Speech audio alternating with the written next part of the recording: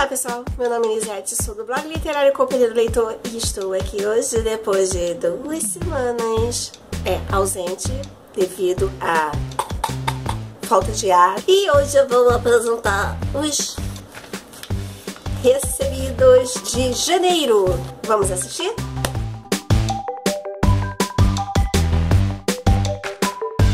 Como de costume, eu vou apresentar primeiramente os livros recebidos através das nossas parcerias. Nesse momento estão nas mãos das resenhistas que vão ler e resenhar para vocês, ok? A nossa editora parceira Arqueiro enviou para Daniele Peçanha o livro Ninféias Negras, de Michel Bouzy. O livro se trata de investigação, suspense e muita adrenalina. Ele já começa com uma trama, uma tragédia. Um médico de muito respeito é encontrado morto numa pequena cidade de Giverny e a investigação aponta para 3 incríveis suspeitos. Uma menina de 11 anos, uma prodígio, uma professora da única escola que existe no local e uma senhora que observa o mundo do alto de sua janela, ou seja, uma fofoqueira. A Arqueiro também enviou para a Patrícia Paiva o livro Meio Mundo, de Joy Abercrombie.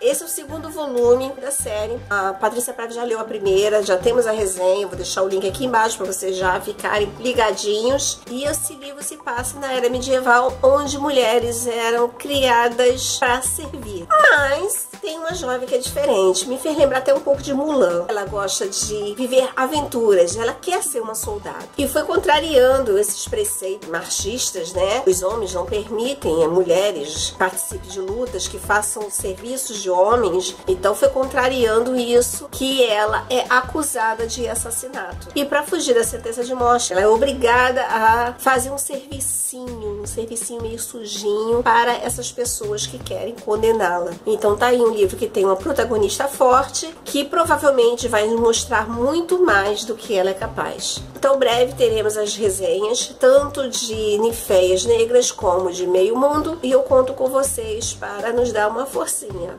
ok?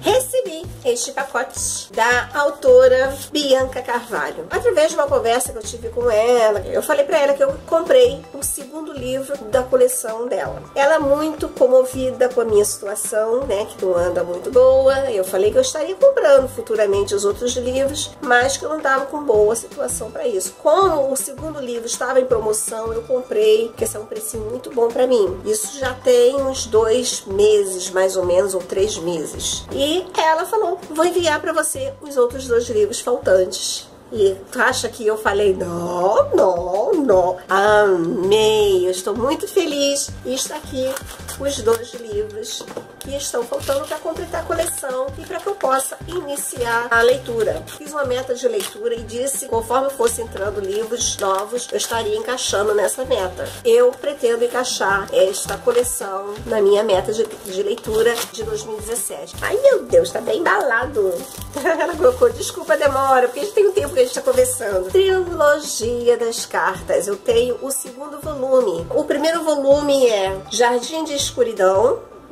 O 2º volume é Versos Sombrios, é o que eu tenho, que eu apresentei pra vocês já em um book haul desses da vida. E esse é o 3º volume, Sabores Mortais. Ai, adoro dedicatória. Oh, querida Nizete, doces momentos pra você.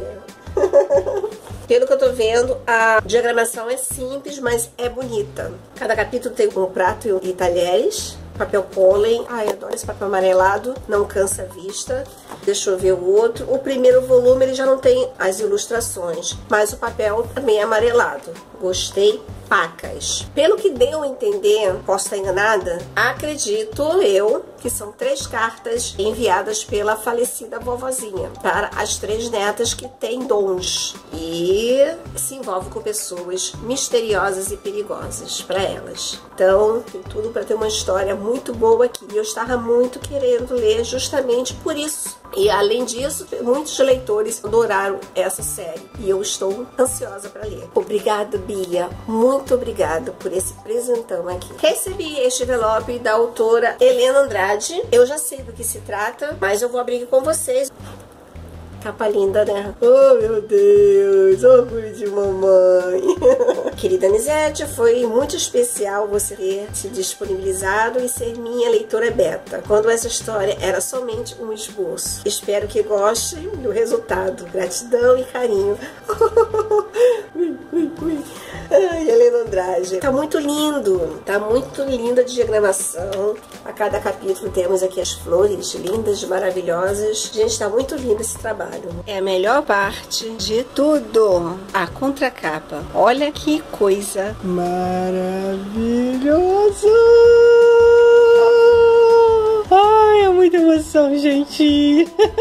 Foi uma grande surpresa virar e encontrar uma citação minha a respeito da leitura que eu fiz. O que eu pensei, o que eu senti no momento que eu concluí a leitura. Esse livro me emocionou muito porque ele vem tratar de um tema que mexe um pouquinho comigo, porque eu vivo situações parecidas, mas diferentes. Do tipo, minha mãe tem Alzheimer, então ela tem problemas de memória. E a protagonista, ela sofre um acidente assim que ela retorna de Londres. Ela faz uma viagem para Londres, vive uma aventura maravilhosa em Londres, e quando ela retorna de Londres, ela sofre um acidente de carro. Depois desse acidente, é diagnosticado que ela está com amnésia parcial.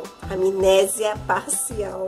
Oh, meu Deus. Como eu troco as palavras, né? Ela nem lembra que foi para Londres. Só que ela viveu um romance muito bonito, muito gostoso lá em Londres, com promessas de um envolvimento ainda maior. E ela simplesmente esquece disso. Ela volta à sua vida, ao seu cotidiano, como se nunca tivesse ido viajar. E a pessoa aparece pra ela e ela não reconhece, ela não lembra. Ela até se sente atraída por essa pessoa, mas ela não reconhece ela. Aí você pensa, imagina como ela vai encarar os dias sabendo que existe algo lhe faltando e coisas erradas acontecendo. Com a chegada do cara lindo, maravilhoso, gostoso da história, a coisa fica ainda mais complicada pra ela. Eu adorei o livro, eu indico demais esse livro. Temos a resenha no blog Companhia do Leitor, eu vou deixar o link aqui embaixo.